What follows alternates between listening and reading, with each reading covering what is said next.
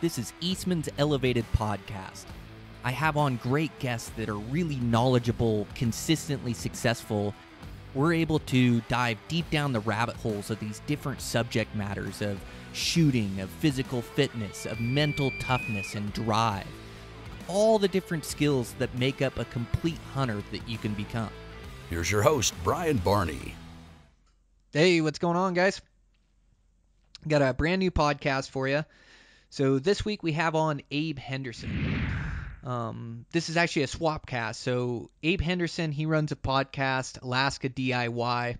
They're going to release it on their end, and then we'll release it over here on Eastman's Elevated. This episode's all about hunting the haul road for caribou. So you guys know that I'm just in love with hunting the North Country with my bow. And hunting these Alaskan caribou on the haul road, it's just such a good opportunity for us blue-collar guys to do our own guiding, do our own planning, and then go up there and have this adventure up in the Arctic Circle that's just worlds different than any of the hunting that we do here in the States. So Abe's a resident.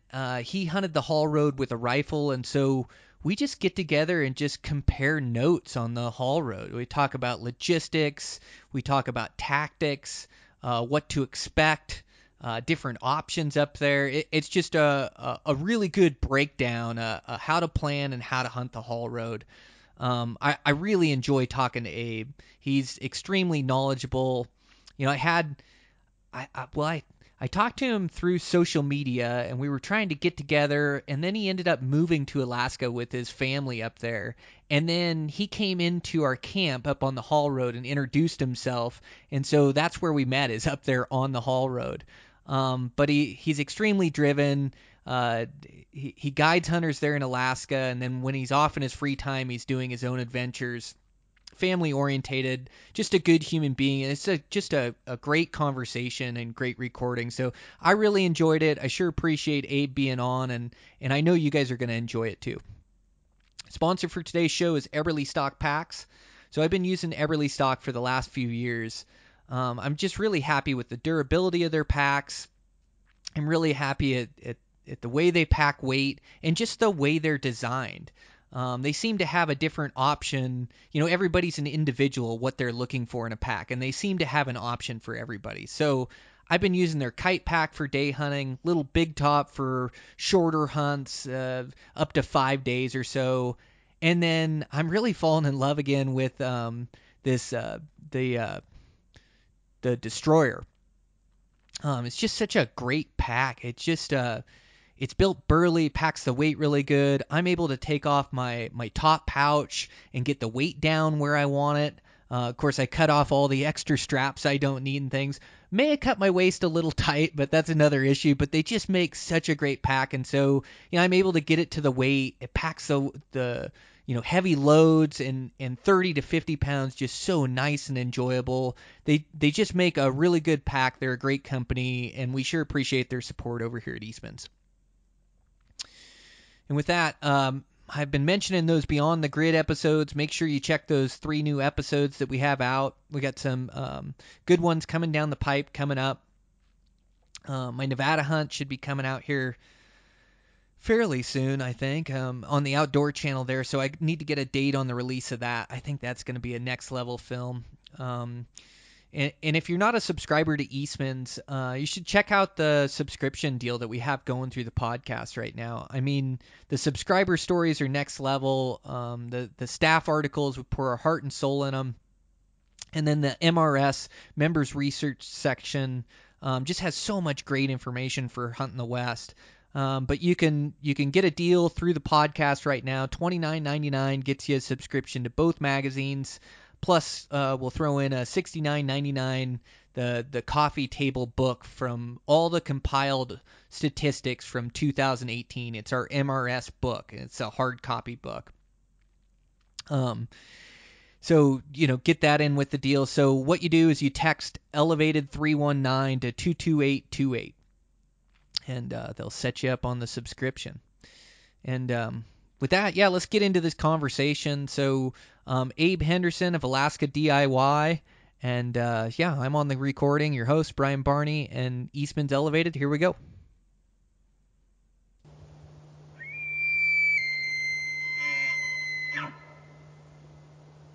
Right, I'm here with Abe Henderson. I met Abe when you used to live back in Washington, and now you've moved up and you're up in the North Country, up in Alaska. Congratulations on the move, Abe. Yeah, thanks so much, Brian. You got a good memory. Yeah, well, yeah, I remembered we were gonna get together for a trail run, and it just didn't quite come together. That one time right before you moved, and then you moved up there, and then I ran into you up hunting caribou. You just happened to stop by where we were camped this season and said hi, and you were caribou hunting at the same time I was.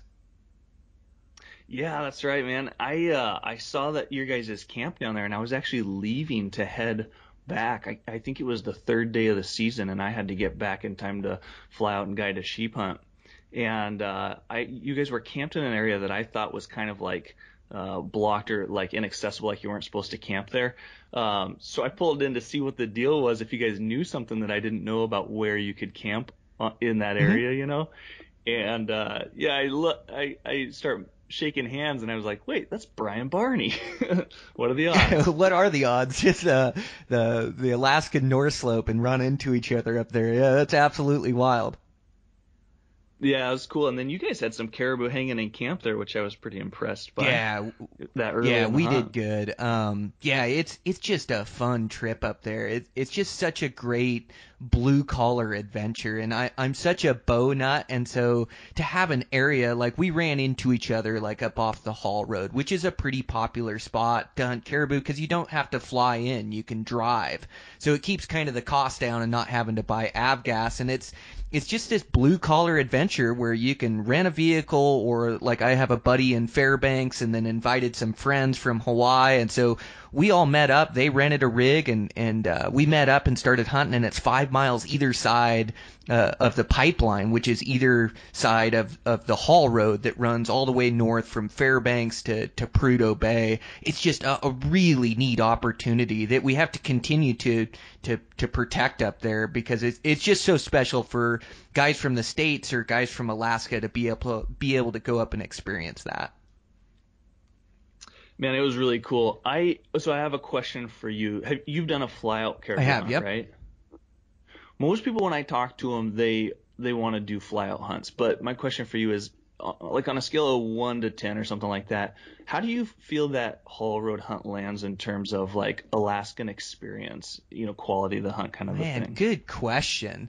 Like a lot of hunts, I think it's all what you make out of it. But that Hall Road for me, it's it. I like these adventures I can afford and that I can do year after year. That avgas gets so expensive to fly in and fly your caribou out. And we did a big float hunt, and we were more focused on moose than caribou, but I did have a caribou tag, and we did see some. So I mean, the fly out and the remoteness of Alaska, I definitely think that you gain something there, but it seems like you walk a mile from that Hall Road or a couple miles from that thing, and you're on your own. You're out in the tundra and have it. And I like that you're mobile. You're able to move your camp and move your hunting locations along that road to find that caribou migration, because it seems like a fly-in, it's either hit or miss. Either you put yourself right in the middle of the caribou, or you're out of the migration, and then you need to move or you need to float down. And so that's what I like about that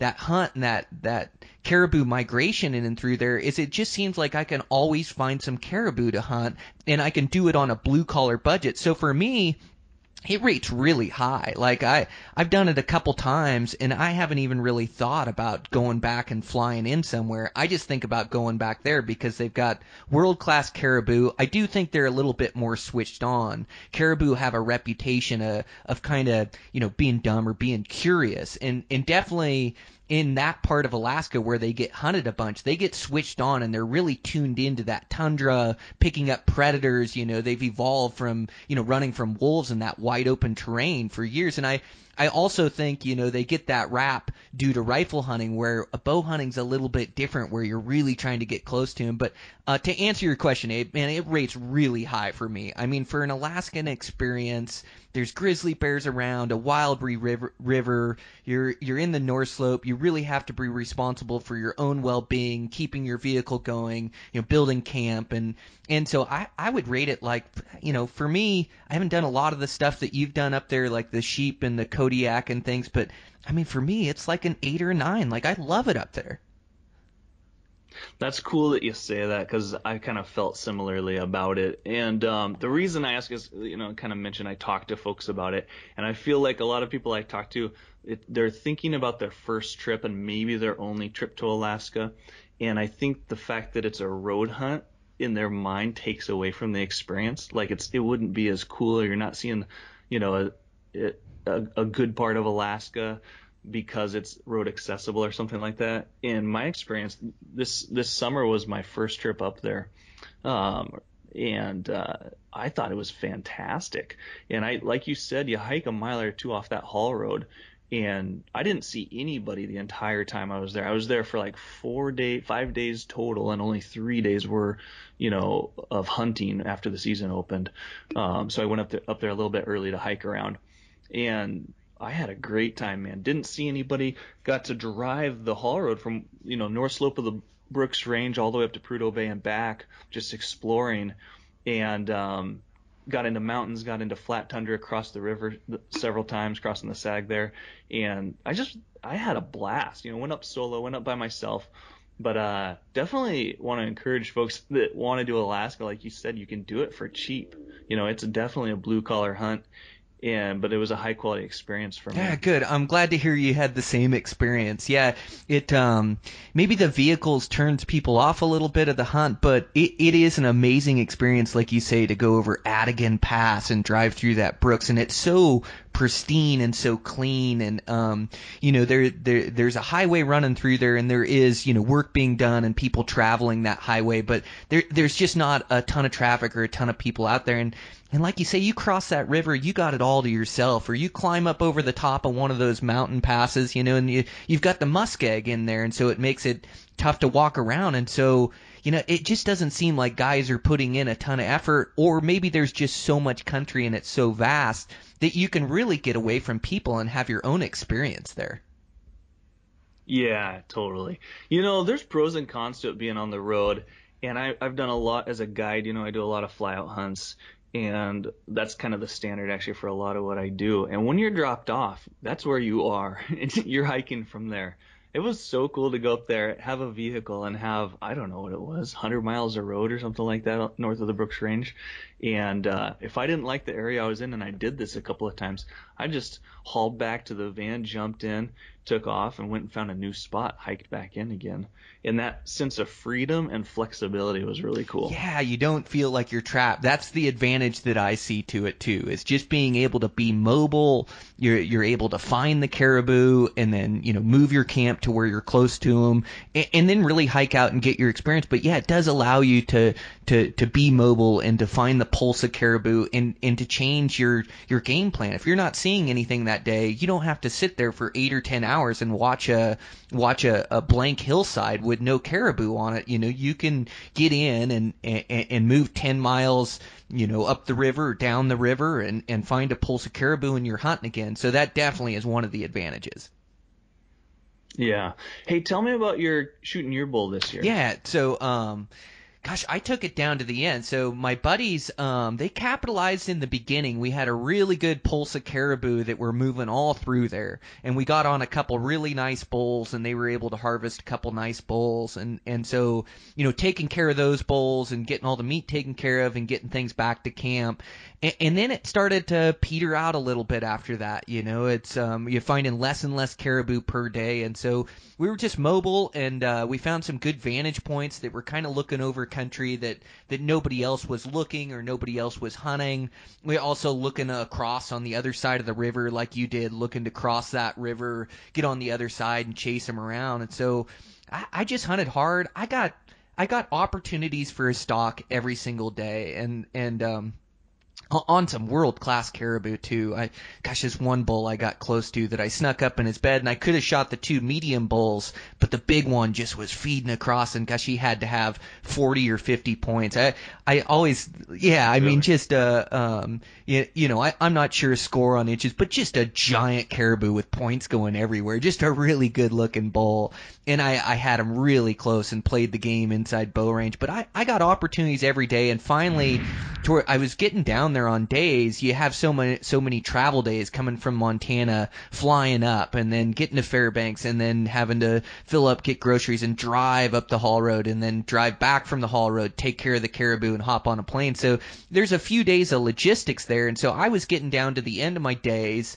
And I was just went to this master vantage point that I had done good on, and able to spot some caribou bulls up there.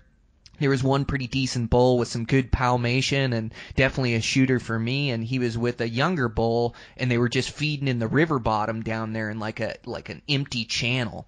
And so made a play down on them and started getting down in there, and then couldn't find them, and they had actually bedded in that river channel. So the closer I got, kept exposing a little bit of country and a little bit of country, and finally I could see the tips of his antlers, and he was bedded right there in one of the last places I had seen him. And so I just crawled in. It was kind of a rainstorm, raining and kind of making a little noise, and I was able to crawl up and get in the brush and get to my knees and get to a really good comfortable range for archery, and then just wait for him to stand. And the younger bull got up and started feeding around. He looked at me for a little bit, but I was just kneeling in the grass and not moving and pretty camoed in. And so he didn't pick me up back to feeding. And finally that bull stood up and put a perfect arrow in him, and he didn't go far and died right there. And I had a good buddy with me, and we were actually able to capture it on film. It's on like the Eastmans Beyond the Grid right now, the hunt up the haul road. But just a really cool experience, and to be able to end it like that in my last day or two up there and put a perfect arrow in a bull like that, man, it's just so awesome. That's cool. Yeah, I'm going to have to check that out. I didn't see that episode. You said something in there, though, that after having been up there, I know is pretty key for a bow hunter, though, and you mentioned being in the brush. Yeah. Like, talk about the advantage of finding brush or hunting caribou in brush country versus out on the open tundra. Yeah, that is right. You have to pick and choose your stalks with these caribou. They are so well suited for that open tundra, and they're used to, like I talked about earlier, they're used to avoiding wolves. And so, they can't run 10 miles away from a wolf when they see it. They just run a couple hundred yards away and then keep an eye on it. But they have really good eyesight. And like I say, I think these caribou on this haul road get hunted more, and any animal that gets more pressure is more switched on, more in tune with hunting pressure, more in tune with predators. And so, they're pretty wary for a caribou. And so in that open country, sometimes you see a caribou and it's a bull you want to kill, but there's just no play to make. There's no topography, there's no brush. And so you're right, when you can catch them in those river bottoms and have some brush or some contour to the land, it turns into a high percentage play to go down there and try to make something happen. And then you just rely upon your instincts to kind of keep yourself hidden, not expose yourself, and be able to move up. But, I get a lot of plays in that open country too. It's amazing how much topography is out there once you get out there. And sometimes you can't tell from afar, but a little rise will get you a long ways on a stalk. And I just try to never stalk recklessly. And so I never give myself away. If I know that caribou is going to see me, I won't make that move. If I know I can get away with it, or if I can crouch down and be hidden from this caribou, then I'll keep moving in. And so I kind of take what they give me, but I'm not afraid of that open tundra either. Did you get after it and get close on some of that open tundra stuff? Yeah, absolutely. Yep. Oh, that's cool. Yeah, when I was out there, so I took a rifle up, which, I just hadn't practiced with my bow. We just moved up and we're really in transition, and I just didn't feel really comfortable taking my bow because I hadn't spent time with it. So I took my rifle up, and so, for people who don't know, there's a 5-mile corridor on each side of the pipeline, and if you're hunting with a rifle, you have to hike outside of that 5 miles before you can actually hunt. So I did that, And of course that put me away from the river channel and all the cuts and braids and the brush down there. So it's not as big of a deal with a rifle. You can obviously shoot a lot farther and stuff, but it just felt like I was like way out in the wide open plains, like just it kind of had a barren feeling to it, just being a few miles out on the tundra. And even though it was sopping wet, everything was wet, but there was very little cover in the areas that I was at. And I was just thinking like, man, this would be tough if you were bow hunting. Like I could see the advantage of hunting the river cuts and the river channel and the brush and more geography there to play with, more topography, more cuts and banks and those braids actually kind of hump up, get gravel bars and stuff like that. I can imagine that'd be pretty good. Yeah, absolutely. And that's part of the deal up there that you have to learn is that, and this is my second year heading up there to hunting that spot in there, hunting that haul road. But it is something that you have to learn with all species and in all different habitats. You have to kind of pick and choose your stalks. And sometimes it's a giant bull that you really want to kill, but there's just no play to make. And so you're forced to either sit and watch or, to move around, to wait, to check on them the next day. But you can't just go for every one you see. You really have to pick and choose the high opportunity plays that give you a chance to get in, or otherwise you end up chasing your tail and, spooking caribou across the tundra, never getting close and wasting all that valuable time and effort, for nothing, for a failed stalk from the beginning. So it is about picking and choosing which caribou you go after. And in that open tundra, it can be tough, man. It's wide open and flat in a lot of places. Yeah. The other thing, I don't know, I didn't explore much in the area that you guys were hunting generally, but I would go out and I would see what looked like a hill, and I'd hike up on the hill thinking I'd have a vantage point to where I could glass from and see more country. And it had this weird rolling like effect where there wasn't, even though I was going up, I thought it was like I could tell from a distance I was on a hill or a slope of some kind, but it was like I wasn't gaining elevation or I wasn't getting like relief where I could look down. Do you know what I'm talking about? Yeah, like the tundra seems to keep rolling away from you, like you're trying to look at the curvature of the earth almost, Yes, that can be a little tough, but there's all different terrain throughout that haul road, all the way from the mountains where you come over Adigan, all the way, to the flats down by Prudo, and so there's just different topography out there. But yes, I have ran into that in some of that country that you're talking about down there, where I try to walk where I'm going to be able to see more, and I get there and I can't see more, and so then I just keep walking, and it's like I'm trying to glass around the curvature of the earth or something. So I understand completely what you're saying, but there are some good vantage points all the way through there. It's just looking for those high points and then hiking to them. But I know exactly what you're talking about. Roger. Yeah, that was weird. Did you get a bull last year on your first trip? I did, up there? Yep. Oh, cool. Yeah, what was the learning curve like for you, like your first time up there? Did you adapt pretty quickly to it, or did it take a few days to kind of get the hang of what was going on? Like trying to get in tune with caribou's behavior and kind of their tendencies, and then getting used to the country, and it is just thrown into this new experience in there. But I'm such a bow hunting freak, and I spend so much of my time, and it's all spot and stock, that a lot of those skills transfer over. And so, I made some mistakes, and there was definitely some learning curve there, but ultimately it's spot and stock bow hunting in open country, which I'm really familiar with. So it was just getting used to some of their tendencies, some of their habits, getting good at picking them out, finding the country that they preferred. Again, learning that high percentage, low percentage on the caribou. There was a couple empty stalks out there where I'd put a lot of effort through the tundra just to get out there to find that there really was no play, and I wasted an entire day, trying to get close to an impossible caribou. So, that was a learning curve. Also, those caribou, man, they're just wanderers. They'll wander one direction for a while, and then they'll run off the other way.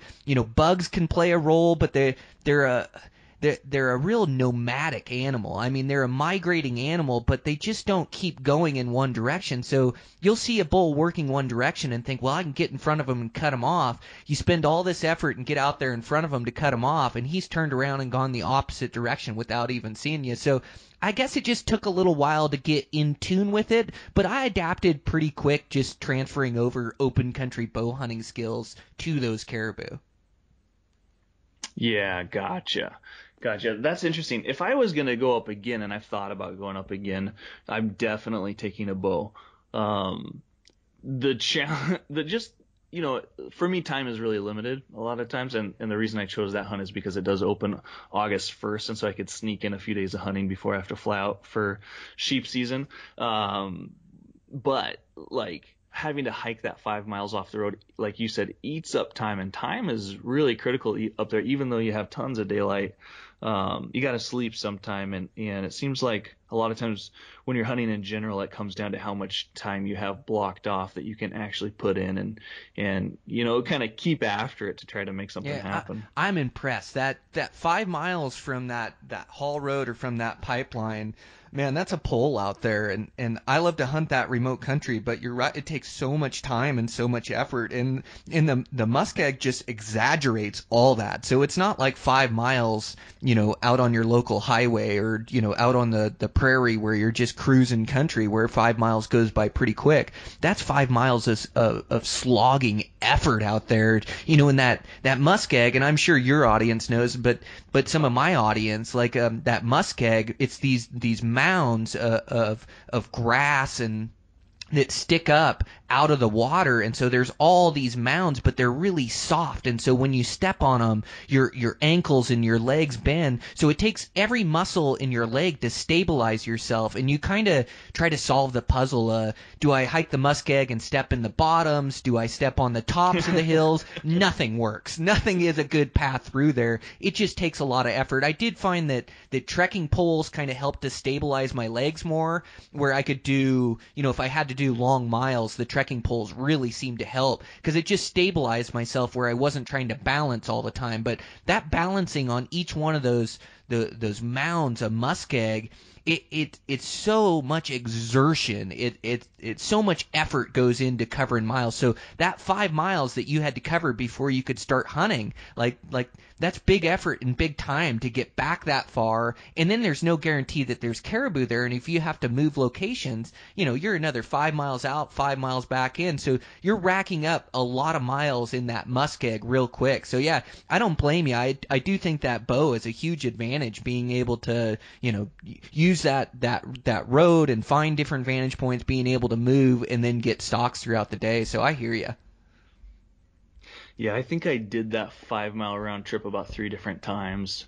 I did go play around in the mountains though, on the north slope there. I got a tip that from a trucker that has hunted that before and had good success, but I didn't find any caribou. I found tons of sheds, like hundreds of sheds, which was really cool, and beautiful mountain valleys. I mean, just like postcard quality, landscape. But that was much easier walking because you could walk stream beds and you could walk ridges and get out of that tundra a little bit.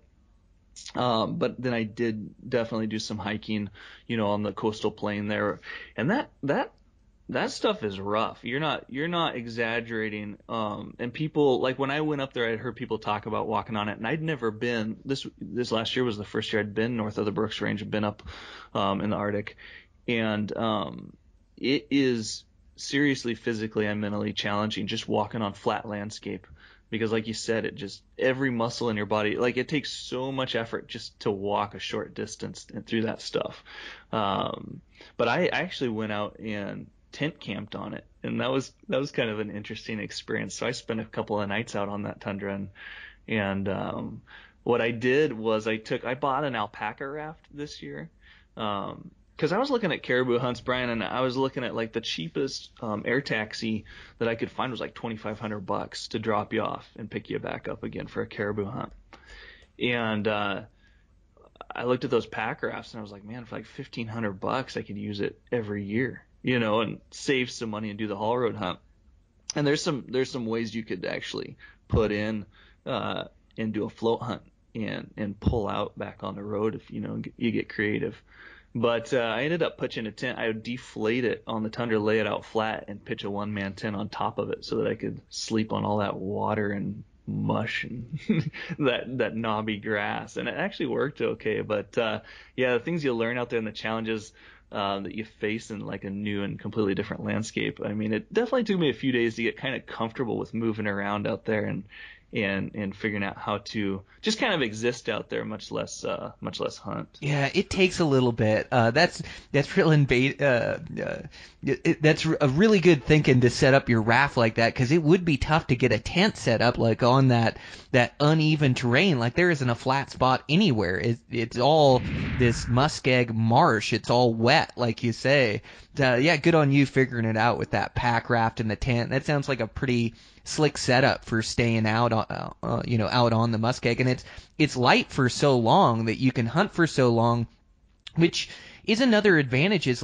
Another advantage of it is that there's just so many different angles up there, and there's definitely guys that hunt it. It's one of the only accesses for, not one of the only, but it's a great advantage for locals there in Alaska, where they don't have to fly out because it does cost so much. So there are hunters there, and so you do deal with some hunting pressure. Most everybody is really good and considerate, and like I say, you get a mile in that muskeg, you get away from everybody. But there too, it's light so long, and everybody comes back to dinner and back to camp at 8 o'clock at night, and they're done hunting for the day. But it's light throughout the night. You can hunt dang near 22 hours or 24 hours.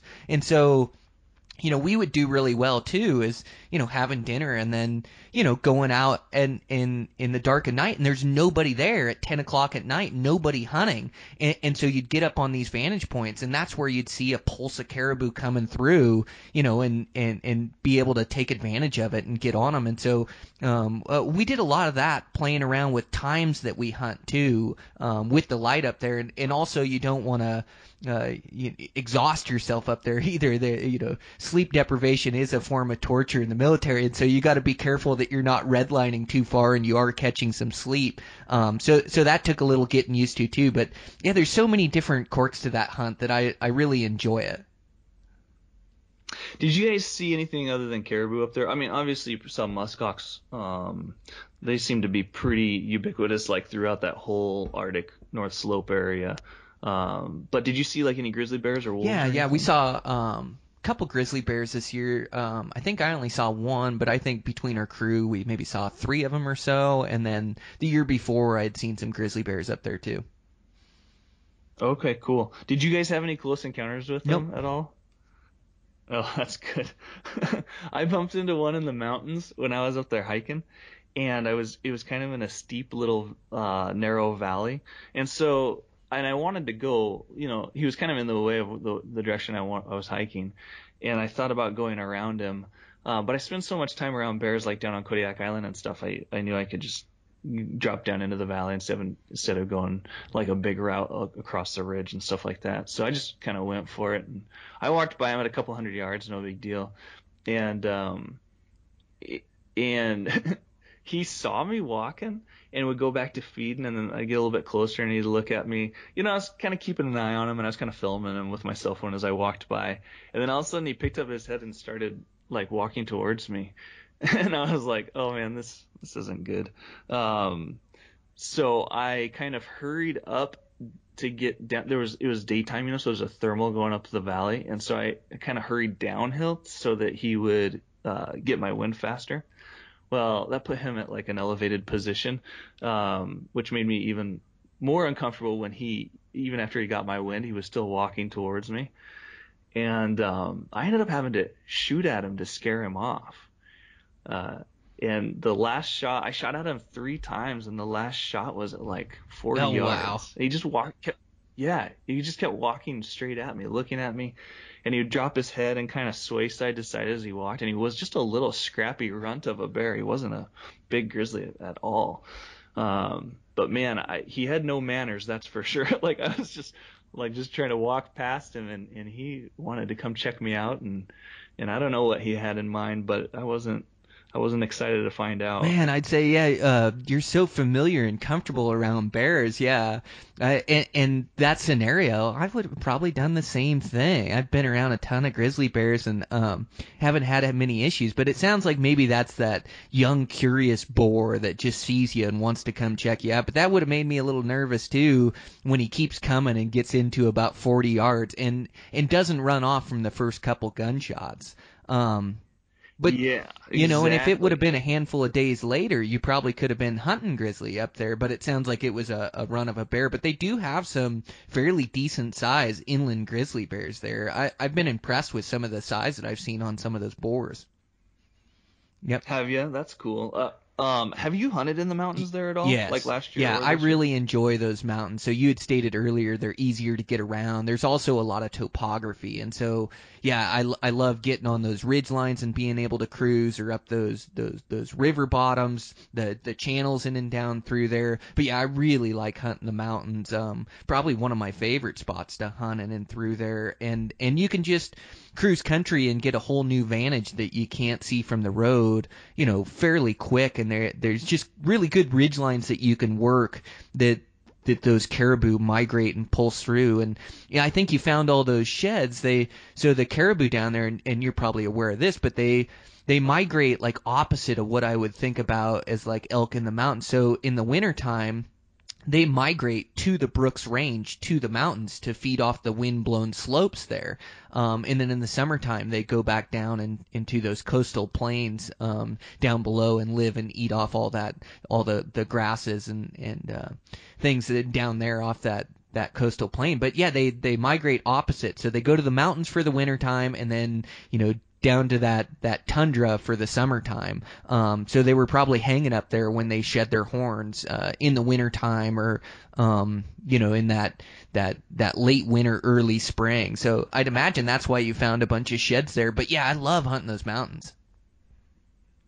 Yeah, isn't that fascinating that, like coming up from the lower 48, I'm so kind of ingrained in the mule deer and elk migration where they summer in the mountains and then, come down get pushed down by snow and they come down to breed and stuff to rut down low and winter in the rolling sagebrush and stuff. But, I was fascinated by the fact that the caribou, they winter up high.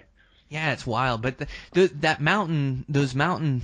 that mountain terrain offers a lot of topography for bow hunting. It's just a great place to bow hunt those things. But it is wide open terrain in a little bit. I think it could be overwhelming for guys. Like you say, it doesn't look like it's the most conducive bow hunting out there, as a lot of it is wide open. But you just got to look for the topography, look for the folds, look for the low spots, or the channels or down in the river down there. But just trying to use every advantage as you can. But it is wide open terrain. There isn't a tree out there after you go over Adigan Pass.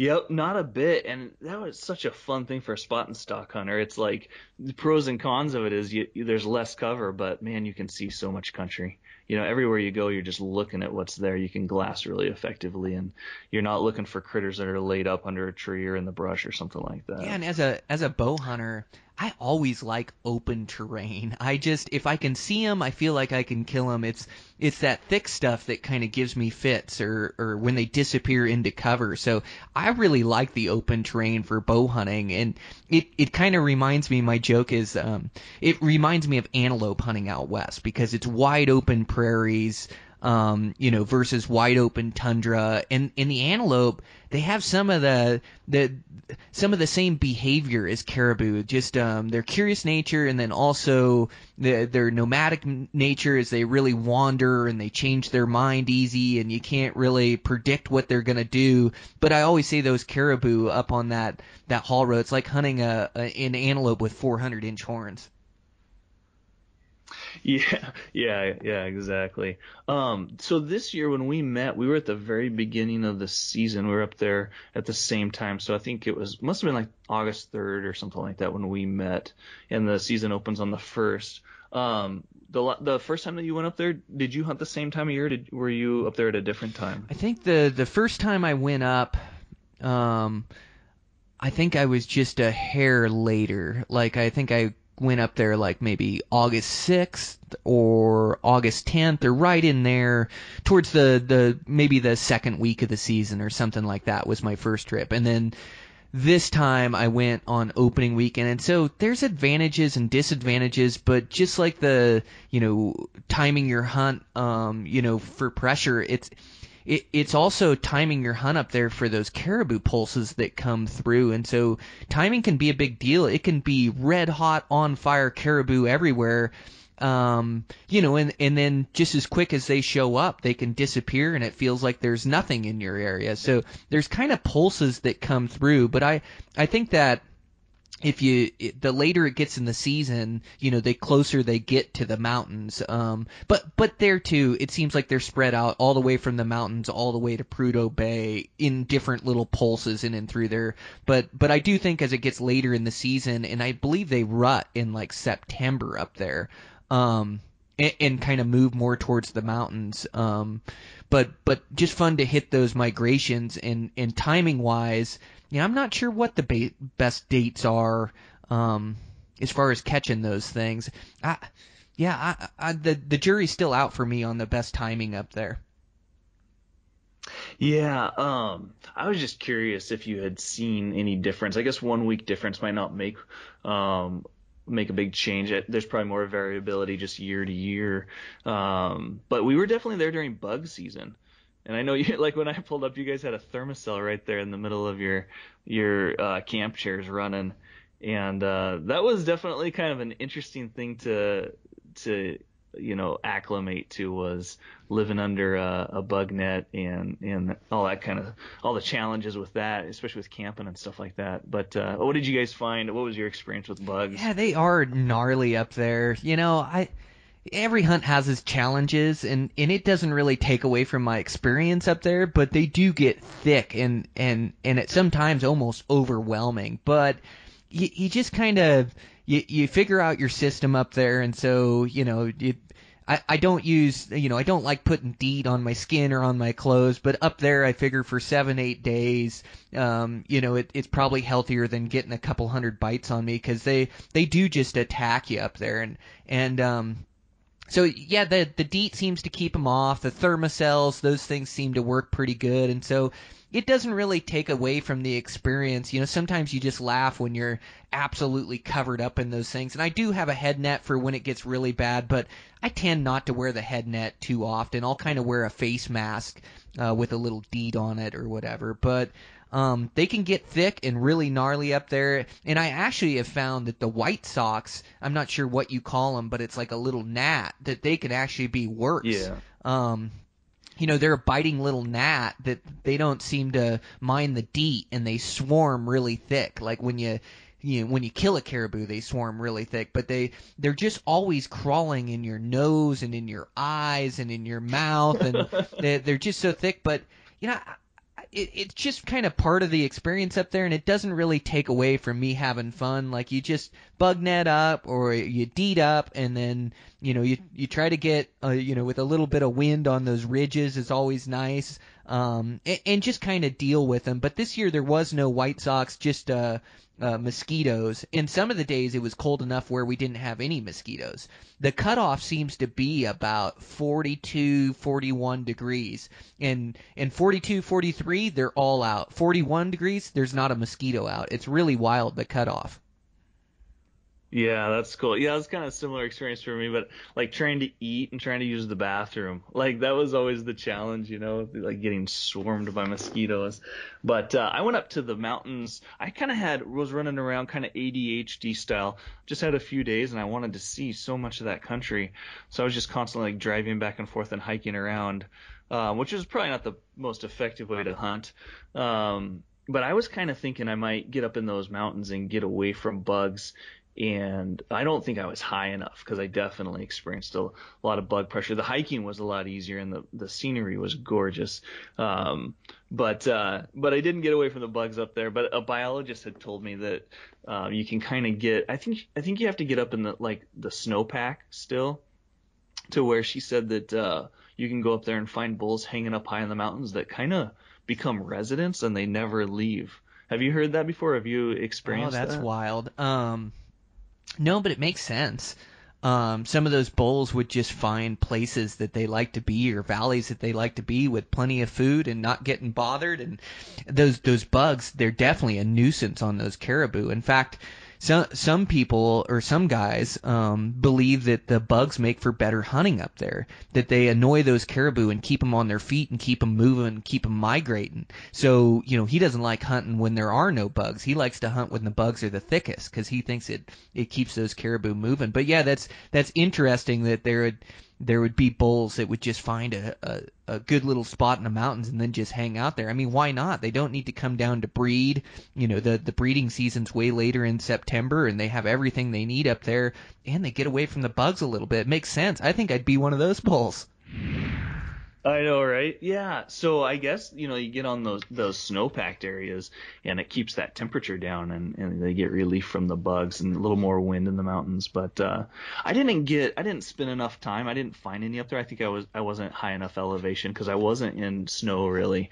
But that, if I go back, I think that would be a fun thing to try to explore. Try to find a bull up high, kind of like sheep country. Yeah, they're in those mountains. I really like hunting those mountains, those steep ones. I like glassing them, and I have turned up bulls in there, and it doesn't seem like you find the big caribou pulse, at least when I've been up there at the beginning of August. I don't find the giant pulse, but I'll find little bachelor crews of bulls up there. Like, oh my gosh, there's 5 bulls there, or there's 3 bulls there.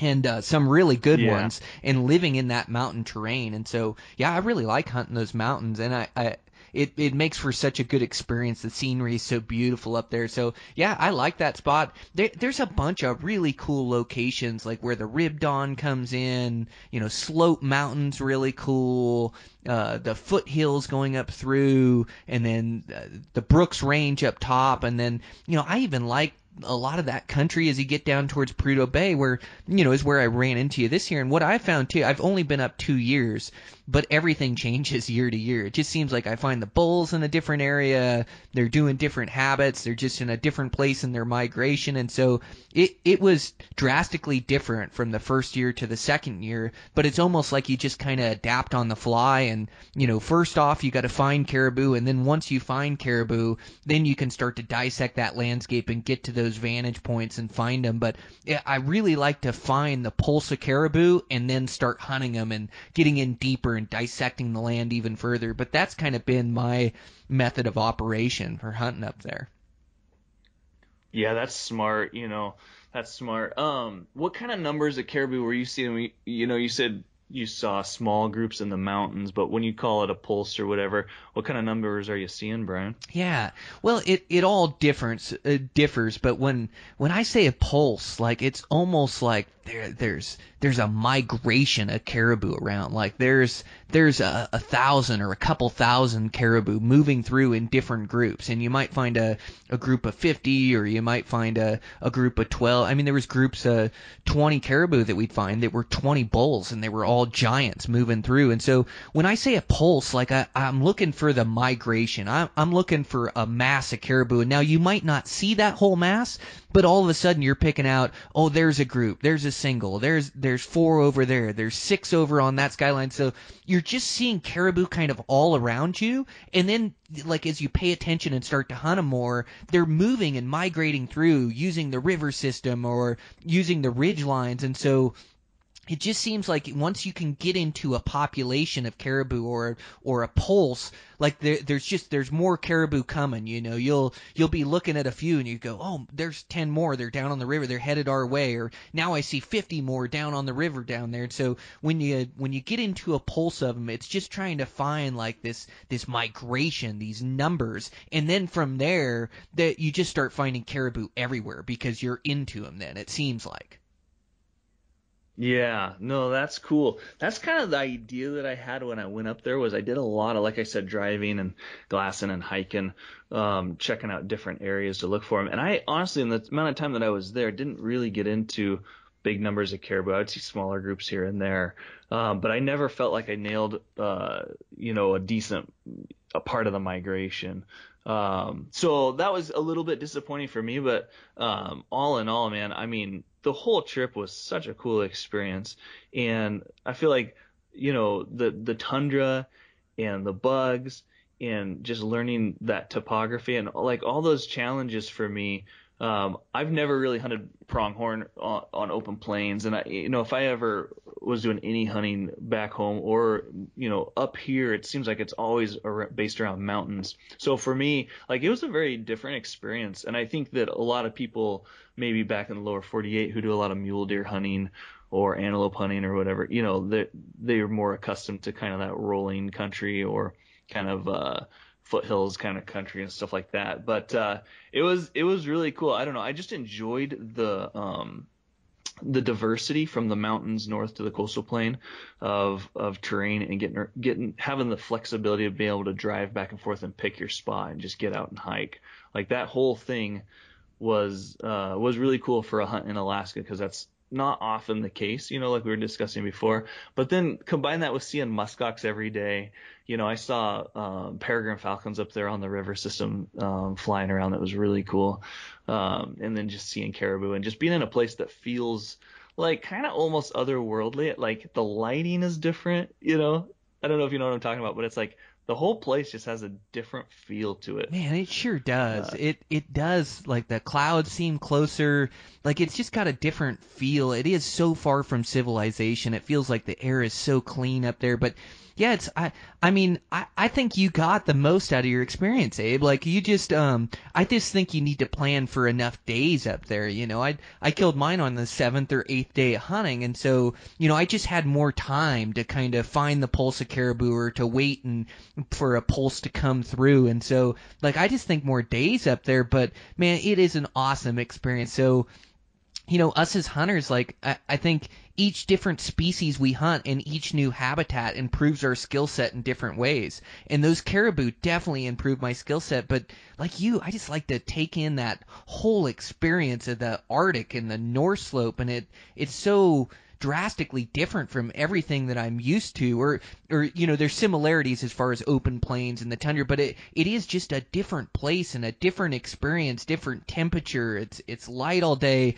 It's just like soaking that all up. It's totally worth it for me. If I never kill another caribou up there, I'll still continue back, and the excitement and the thrill of being able to stalk these animals. And I love caribou meat, but there's something about those racks that they sport on a 350-pound body. They have a 400 or 450-inch rack on some of those caribou that just kind of bounce and move, and then in the velvet they're 40% heavier. Like, man, it's exciting hunting those things. It's thrilling, and I like bow hunts that are action-packed. Like, I like finding action. I like, for me, the moose hunt, it wasn't as much fun. It was like 10 days and you just spend a lot of time looking for your one opportunity. Where caribou hunting, they're just built for bow hunting, where every day you're running after a caribou bull or, stalking a caribou bull, not always running, but, sometimes you're trying to close the distance or cut them off. But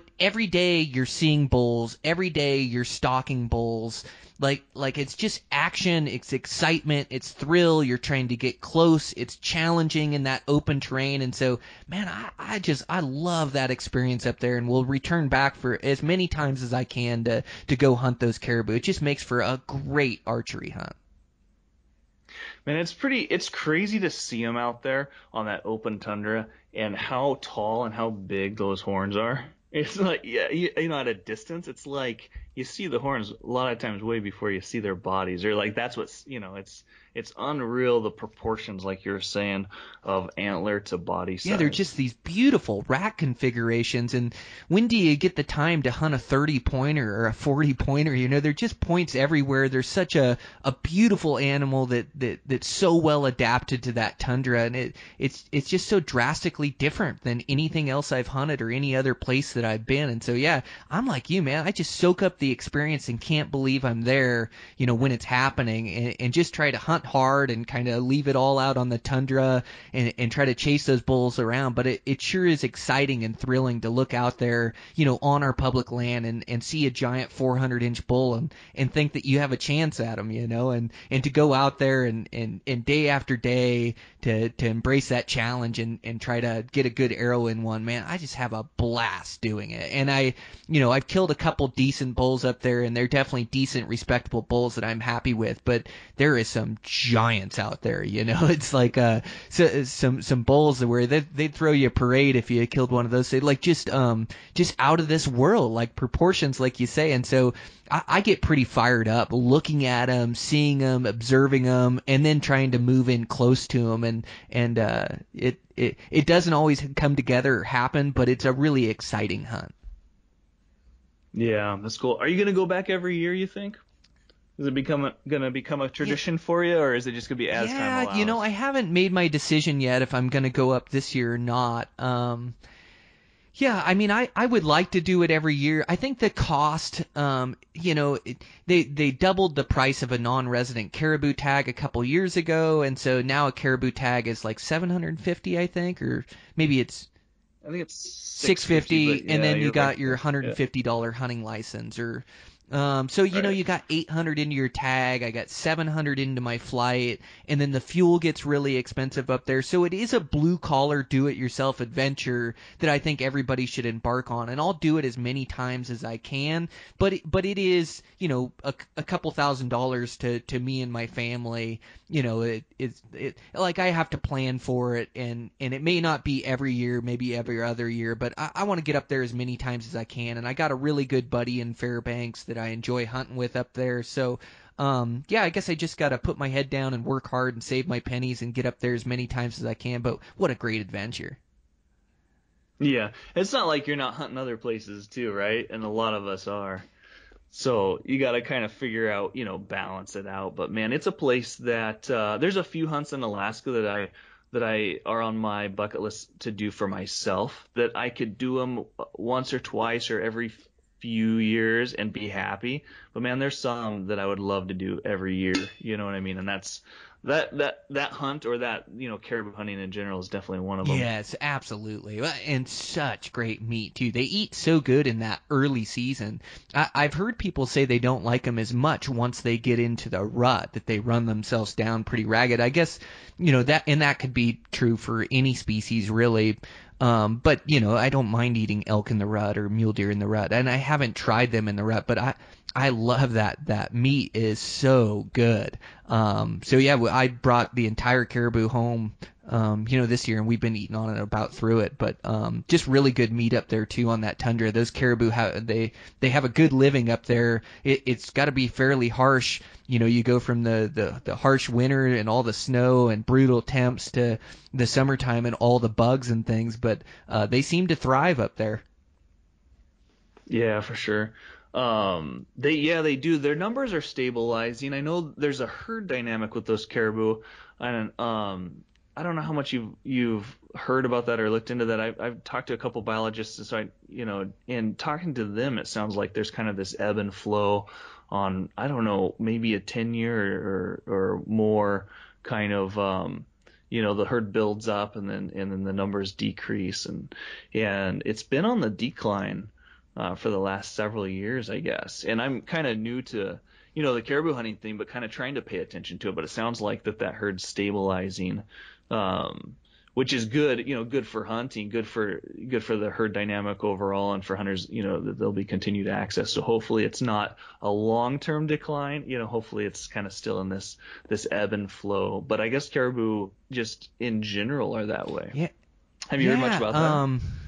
Yeah, it's the herds are funny up there, and it's a funny thing to track. And because I think a lot of that herd, they can move over one river drainage, and all of a sudden it looks like your herd's declining, but you just had 10,000 animals move over to the herd, the river drainage next door. So I think those Right. herds are mingling a lot and changing. But yeah, it is something that we definitely need to pay attention to as you want to sustainable resource, for those caribou, and you want the species to do good. It seems like that herd's doing okay and stabilizing, like you say, but I have seen that it is on the decline. The other thing that we're up against too is taking that hunt away altogether. Really? Are they Yep. talking about that? Yeah, there's been talks. So gosh, I should have read up on it before we recorded this podcast. But yeah, so they wanted to turn it into a subsistence hunt. For the natives up there. So they would turn that whole hunt into a subsistence hunt and take away the archery hunting and the rifle hunting and take away that tag altogether. And it's voted behind closed doors by this council. And I guess it was just one vote away or a couple votes away from being taken away from us altogether. So it's something we definitely need to pay attention to. I need to read up. I should have read up before we did this podcast. But it's something that we all need to be aware of, that they don't have a meeting behind closed doors and take that hunt away, because it's such a great opportunity, not only for us guys to travel from the States and go experience something new, but for you locals. Like you say, the cheapest avgas you could find was $2,500. There just aren't that many opportunities up there for you guys to, there isn't a bunch of infrastructure, a bunch of roads where you can get around. And so to have a place where you have 500 miles of haul road that you can go up and hunt out of your pickup truck, and you don't have to pay $2,500 to shoot a caribou, and you can get some good meat for your family, like that's a great opportunity that we got to continue to protect up there. Yeah, for sure. And just access, in Alaska, whether it's residents or non-resident hunters coming up to hunt Alaska for the first time or their 20th time. I mean, just having access to our public land and to a resource that's there to have these experiences, man. I mean, it's like, I know we're kind of on the same page here. It's like that's what gets me up and going. That's what gets me excited about life. And is hunting opportunities and getting out and just kind of seeing all these wild places and chasing wild critters and having these experiences that I'll remember, kind of to my dying day. I mean, that's what life is about for me. That's what I've kind of chosen to follow in life. And I feel like having like this hunt is for me is kind of the epitome of accessible adventure, in the Arctic or in a wild Alaskan place where a blue collar guy or gal who can squirrel away a couple $1,000, whether they're a resident or non-resident. That's just as a quick aside. A lot of people don't realize that residents up here, we don't have it any better other than tag prices. We pay the same, travel expenses, air taxes. It's all the same price as a non-resident. So the only advantage we have is just cheaper tag prices. But anyway, just the accessibility to all that public land, all that land's public. I mean, you got both sides of the haul road from the Brooks Range all the way to Prudhoe Bay. And that is a ton of country that is open to wander and adventure and hunt and recreate, however you choose.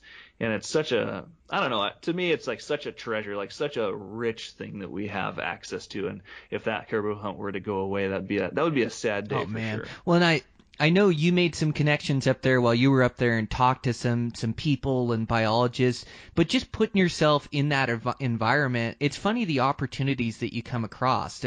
We were hunting one spot where there was an outfitter camp in and they had a couple planes there, and pretty soon you get chatting with those guys and then they say, well, we can fly you into a spot, and you could pick up a flight pretty easy and they would just fly you in because they're already up there running their camp in and their outfitters in. So I've got that guy's number that I got a hold of where you could get a fairly cheap flight and not fly too far off the haul road. He's already got his plane on the haul road.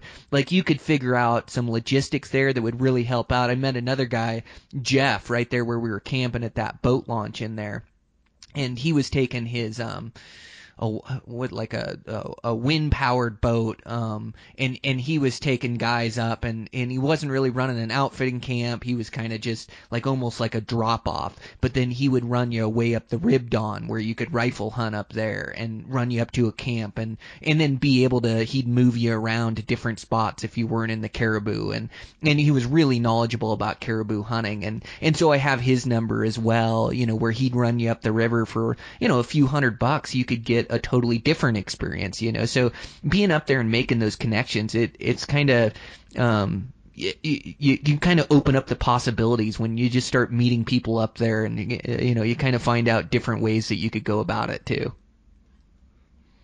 Yeah, definitely. I think the guys that you just kind of mentioned that I talked to, I think I was telling you about that when we met. They were doing a research project up there. Um, yeah, so just in case anybody listening to this is thinking about going up or is planning on going up, they have a deal where citizen science, program where anybody who's up there for hunting or just driving or whatever can download an app and record caribou sightings and log them in to the app, and then it just uploads whenever you have service or Wi-Fi or anything like that. And so they're using, just kind of average people on the ground who are spending time up there to document those herd dynamics and where they're seeing caribou and caribou numbers and stuff like that. But I got the website if you want.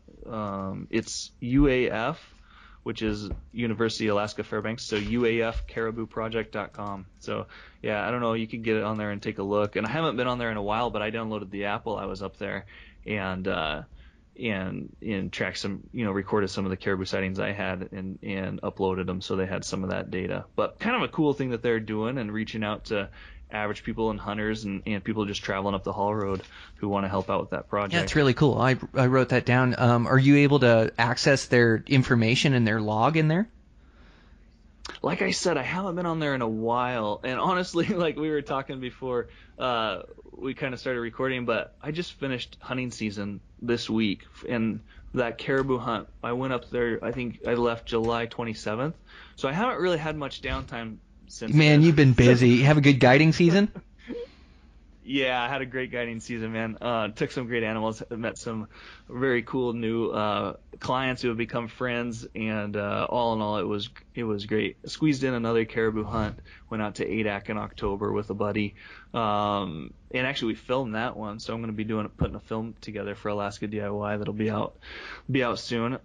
So just a lot of fun, but very very busy. Yeah. So yeah, that's guide life, man. It's like I don't know. What is this farming saying? You make hay while the sun's shining? That's or it. like that? Yeah, you definitely keep really busy, but you're living life to the fullest. You got a beautiful family, and you love adventure and guiding really hard and trying to make your money for the year. I think it's really cool. You're living the dream, Abe. It's fun, man. I tell you what, it's crazy to think that like less than 2 years ago I was working a corporate job and just the way life can change and change. Like for us, it took a lot of courage, even though a lot of people thought we were pretty foolish, mostly family, who has our best interests in mind. They think we're kind of crazy for pulling up and chasing some crazy adventure. But man, I tell you what, it's a fun ride, and we do. Yeah. Thanks for the comments on the family. We have a cool crew up here that I like to hang out with my family. They're a bunch of great people, and man, we get after it. We have a lot of fun. It's life's good, man. I just feel like, and I know you know this, Brian, but when you start chasing what you love, man, life, like there's rewards that go beyond, just your bank account and your 401k and the feeling of stability. There's a lot of good stuff out there. So true. So we're gonna try to put this out as a joint podcast. So for my audience, Abe, you've got your own podcast. Where can people find that? Yeah, okay, so I'm like iTunes, Stitcher, all the popular places. It's Alaska DIY. And I'm going to have I'm part of the guide life thing about being gone a lot is I haven't dropped very many podcasts this fall. So I've got a few in the pipeline here that I'm going to be dropping. And then you can also get on, I got a website. It's huntalaskadiy.com. It's got information about hunting in Alaska, and I have some guides for sale, kind of how-to guides on how to do specific hunts. And I'm actually going to do one here on this haul road hunt in terms of just helping people with the logistics of, if they've heard the hunt or hear us talking and think that they want to do it, I'll have kind of an information guide on there on like just kind of the nitty-gritty, how to plan the logistics, things to do, things to consider that'll help you plan your trip and be more successful. So I got that. I got a Sitka blacktail guide up there.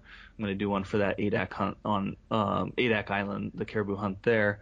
And so those will be available soon. The Sitka blacktail one is up there right now. And then we got a film coming out for our Adak hunt. We're planning to release on March 5th with, do you know Mike and Ness from Silverline Films? Do you know those guys at all? No, Brian? I don't. I'm not familiar. based out of Boise. They're really cool guys, but Micah came out to ADAC with us and filmed that hunt for us. So it's kind of a first film project that I've ever done. But man, that was a really cool experience too. Had a lot of fun out there chasing caribou. So yeah, lots to be excited about and look forward to. But yeah, people can find the website there at huntalaskadiy.com. And then, of course, Instagram and Facebook and the usual kind of stuff. It's Alaska DIY. Man, what a great resource you're putting together for people that are trying to plan an adventure in Alaska. Yeah, it's super, Abe. You're always working hard. You're always grinding and putting out good stuff. So, man, really fun conversation. It was fun to break down that haul road. You got me all excited about caribou again. Yeah, if you go back up again, you definitely reach out, man. I'd love to meet up with you again and get to see you again and maybe do a little hunt together, or at least grab a cup of coffee or something like that. But it's a cool place up there. I really want to take my boys up there. My oldest boy's 15, and then I have a 13-year-old boy, and I'm kind of thinking about this year taking them up there and maybe trying to get my dad to come up from lower 48 to kind of have a family hunt up there and get to see that Arctic country and chase some caribou with bows and just have a good time. So for me, it's always time, it's always like you said, the key a lot of times is having the enough time to put it together. But sometimes for me, I gotta just try to squeeze it in the days I have available. So, but I want to get back up there for sure. Yeah, I know how that goes. Well, yeah, sounds good. We'll keep in touch, Abe, and yeah, next time I'm up there, I'll give you a shout and we'll hook up. But thanks a bunch for being on the podcast and putting this whole thing together. Yeah, thanks so much, Brian. Thanks for having me on, man. All right, guys. Yeah, that's a good conversation with Abe. I sure appreciate him being on. It's fun to compare notes with somebody else that has a different experience of that haul road. So, I know Abe's got a ton of things going up there in Alaska. Make sure to check out his website, Alaska DIY, his podcast, Alaska DIY. And now he's got some films too. He's just got a new film that just came out, 8-act. It's really next level videography.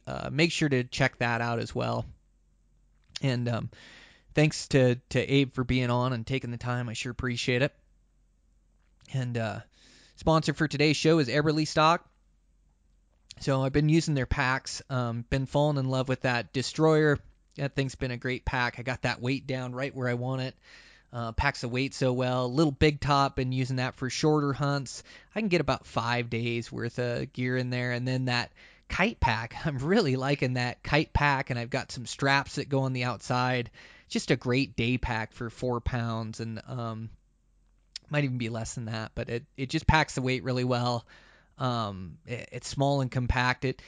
I like these packs that really compress to your back that you can hunt with too. And even the Destroyer is that way. It's big, made for expedition style trips, but I can compress it all the way down and hunt with it. But they make a great product, and thanks to those guys for sponsoring the podcast. Make sure to check out the Beyond the Grid. If you don't have a subscription to Eastmans, text Elevated 319 to 22828.